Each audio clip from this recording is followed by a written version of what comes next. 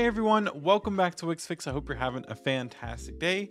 My name is Ryan, and in today's video, we are going to be recreating Apple's website right inside of Wix Studio. Let's go ahead and get started. So here we are in Wix Studio, and what we're going to want to do is create the first section here, and the first three sections are basically going to be the exact same thing. So we're just going to have a semi-tall section with some text and an image underneath, and that's the same thing for basically all three sections. So what we're going to do is leave it at about this size, and we're going to add our background image. So we're going to come over to media, and we're going to grab our first image here, and let's just see how it looks when it's stretched. I will say this does look pretty good, but I think I need a little bit more space above. So we can kind of do two things here.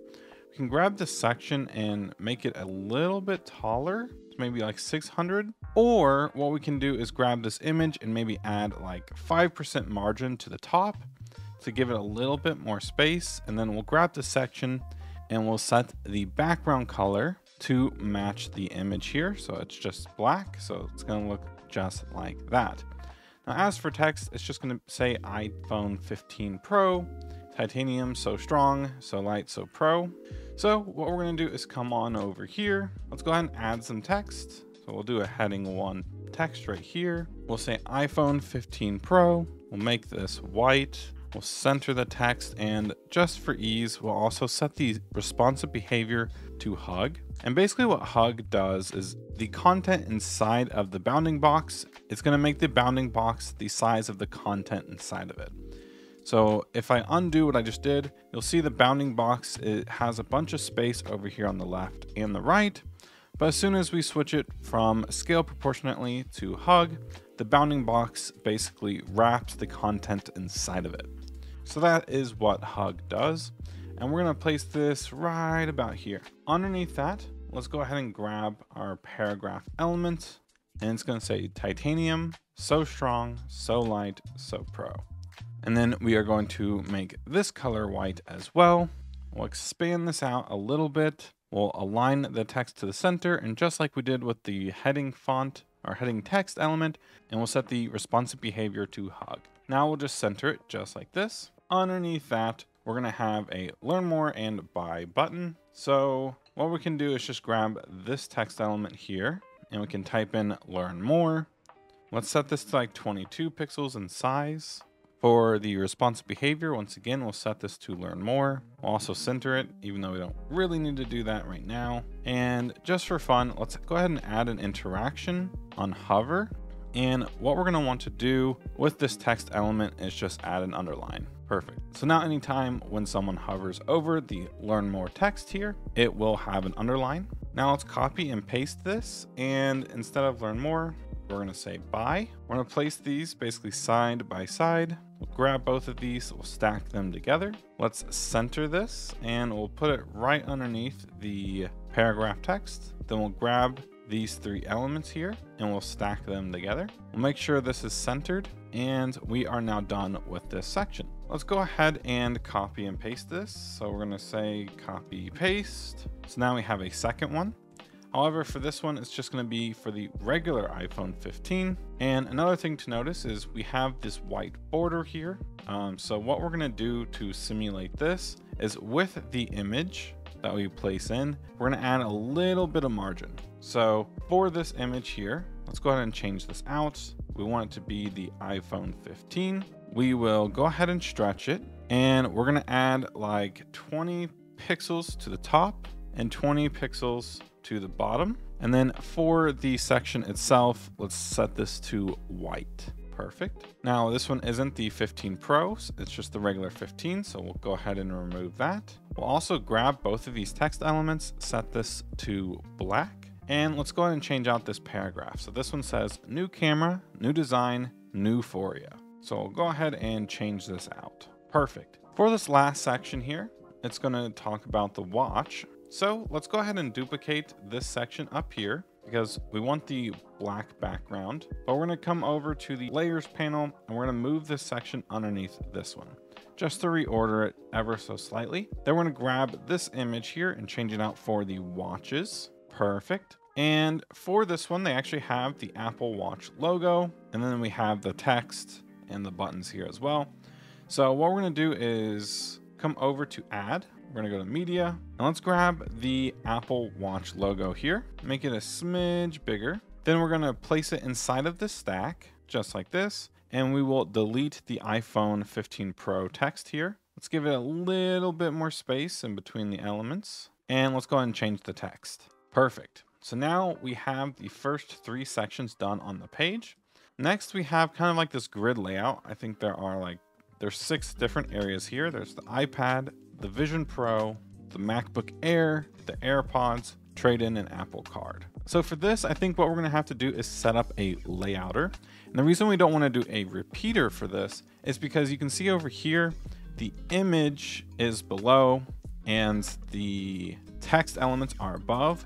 But over here, we have the image taking up the full background and the text is on the bottom. So we need to have a little more control than what a repeater can give us in this instance.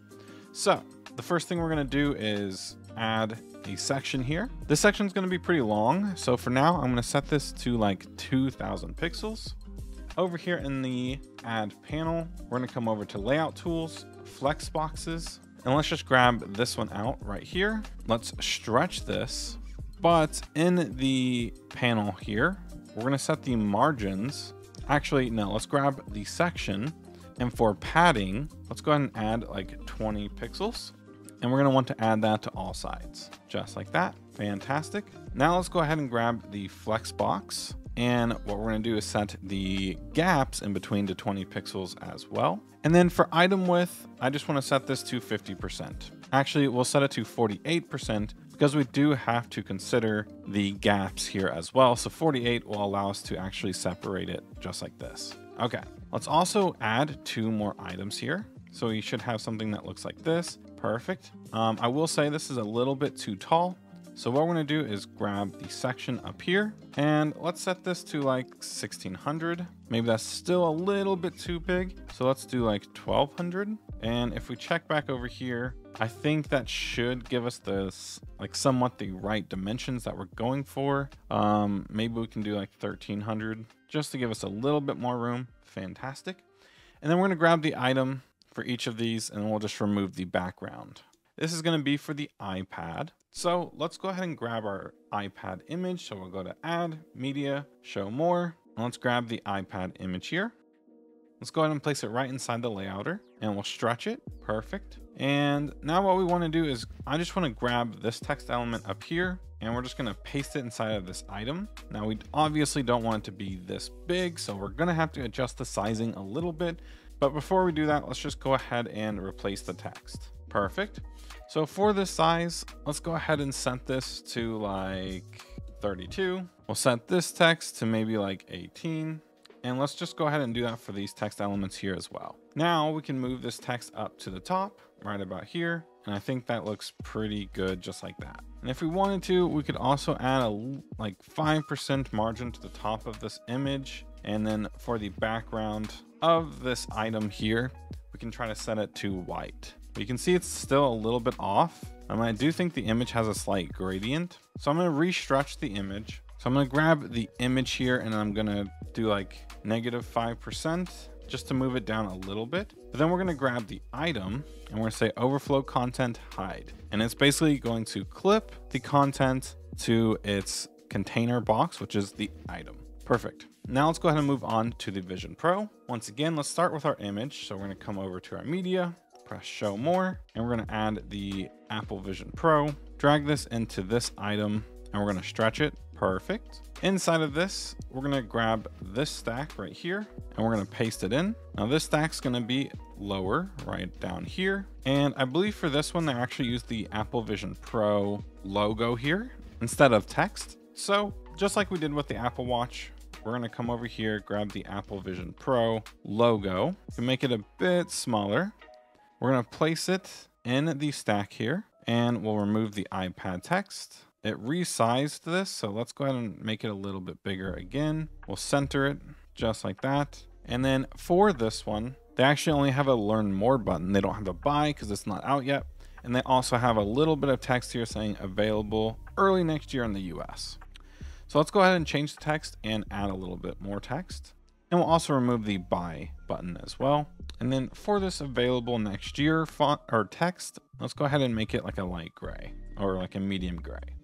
Okay, so now let's just go ahead and adjust the spacing a little bit between these elements here. And we can expand this out a little bit as well. Bring down the size of the logo, make sure the logo is centered. And we'll also make sure the stack is centered as well. Perfect. Now we can work on the MacBook Air 15 inches. So we're gonna scroll down just a little bit, just like we've been doing. We're gonna add the image for the MacBook Pro or MacBook Air 15 inches. And this one does have the same stack as this one. So we're just gonna paste this one in here. We'll send it to the top and maybe we'll add 5% margin here and we'll type in MacBook Air 15 inch and we'll change the text. Okay, and just like we did with the iPad up here, you know, it's getting pretty close to the text element here. So we're gonna grab the image, we'll say like -10%, something like that. And then we will also grab the item and we'll set the overflow content to hide. Perfect. Now over here, this one is going to be for the AirPods. So this one is basically just like this one over here, just with black background and white text. So of course we will start with the AirPods image here. Drag this over here and we'll stretch it. Let's grab this stack over here. We'll copy it. We'll bring it over here to this element here. We'll paste it, send it to the top and give it 5% margin. Let's grab both of these text elements here and we'll make these white just so we can see what we're doing. And let's go ahead and change the text. Great. All right, now we only have 2 more of these elements to do.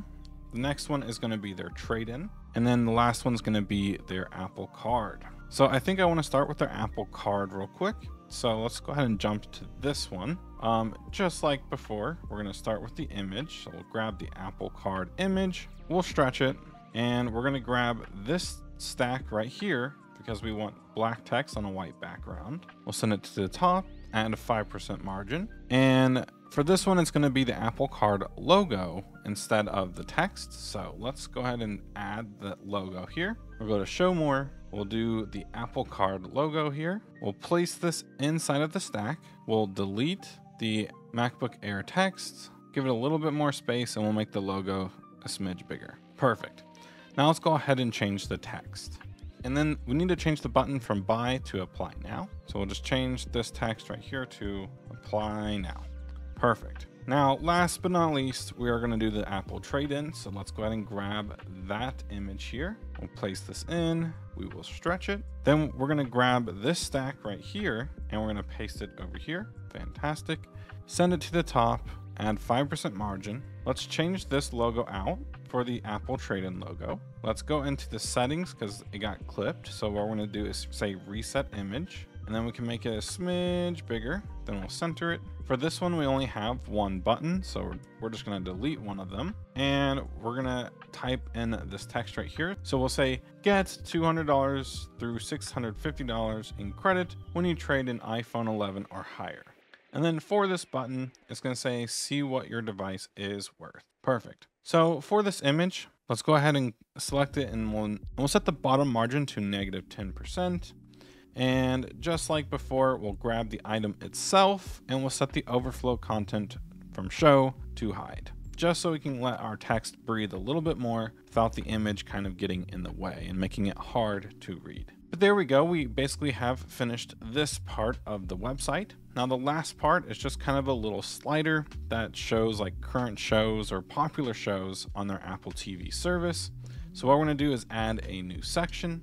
In here, we're going to want to add like a slideshow repeater. So what we're going to do is just grab this one right here. Okay. And we can just go ahead and delete the text here and we can delete all the content inside of it. And then under media, let's go ahead and grab one of our images here. So let's grab Ted Lasso because I absolutely love this show. What we're going to do is send this to the top left for now. And I want to bring this out to match the height of the repeater section. I want to make it the same height as our section. And then we're going to go ahead and make it align to the center. And then what we can do is go ahead and press the next item by coming over to our layer panel, and we can grab this item, and then we can delete this. And we'll go ahead and just delete this one over here as well, because realistically we just want this one. So we're just going to duplicate this one 2 more times. And I realized that the Ted Lasso image was not actually in the repeater. So we need to actually put it inside the repeater item. Then we'll make it the same height again. Perfect. Let's center it. And now let's duplicate this one a couple times. Okay. And then in each of these, we're gonna go ahead and change the image out for the other one. So we'll do the morning show for the second one. And then last but not least, we'll change this one to the Messy in America image. And then last but not least, let's grab the slideshow repeater and let's add 20 pixels of margin to the bottom just to give us a little bit of space in between the footer and this little slideshow repeater. So now if we come all the way up to the top of the website and we press preview, here is the Apple homepage built inside of Wix Studio. But that's basically gonna wrap it up for today's video. If you all did enjoy, please consider giving this video a like and subscribing to the channel for more Wix Studio content coming out really soon. Thank you all again, and I'll see you on the next one.